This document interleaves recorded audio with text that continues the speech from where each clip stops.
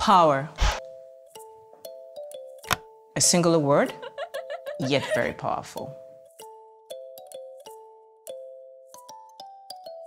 Power brings development.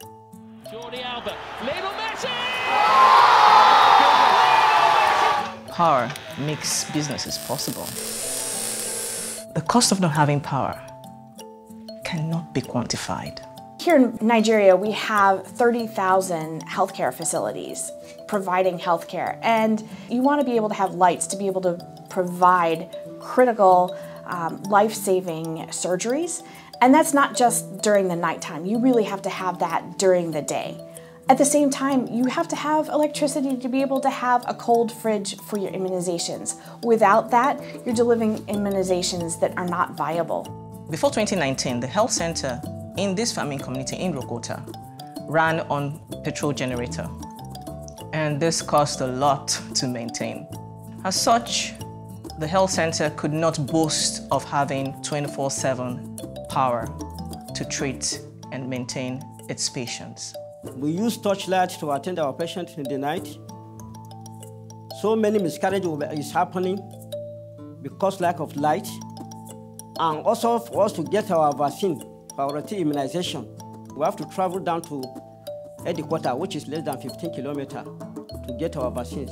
Let's just be frank that healthcare workers don't want to work in a facility that doesn't have lights, that doesn't have good equipment, that doesn't have the drugs that we want to deliver that saves lives. My school is far away from here. I have to trek there and come back. After trekking back, I'm tired. I have to do my assignment with candle.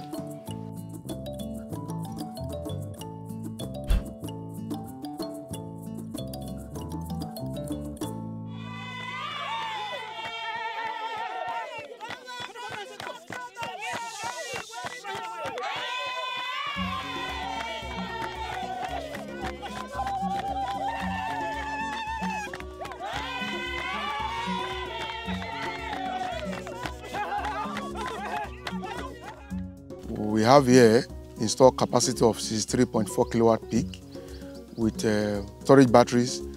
These are attempts or measures to ensure the constant power supply in case there is no sunlight for maybe it's raining for some days.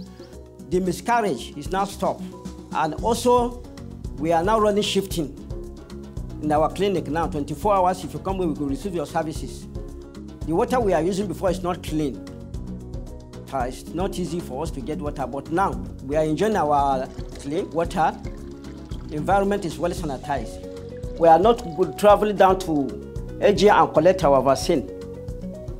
The exciting thing about this project is that not only is the health center really going to benefit from this project, but the entire village is going to benefit from this. The businesses are going to benefit, the education sector is going to benefit. You're going to see a boom that's really going to affect all of the village and all of the people, and that's what we're really excited about, is not just the health sector. I used to do my assignment now with lights. My result is not good, and since we have light in our health center, I want to be a doctor in my community. The fact that we were able to do the first isolation centers catalyzed the federal government itself to commit to doing 200 primary healthcare centers, which is currently being implemented, and also the World Bank committed to doing 100 isolation and treatment centers and 400 primary healthcare centers. So we really worked through small grants, working with REA and the World Bank to put this program forward. And we really believe in these strong partnerships to move this forward to affect villages like Rokota. The quality of life is far better now in Rokota compared to before. And because of this, Rokota is now on the map. Partner with us in our vision to light up Nigeria and Africa as a whole.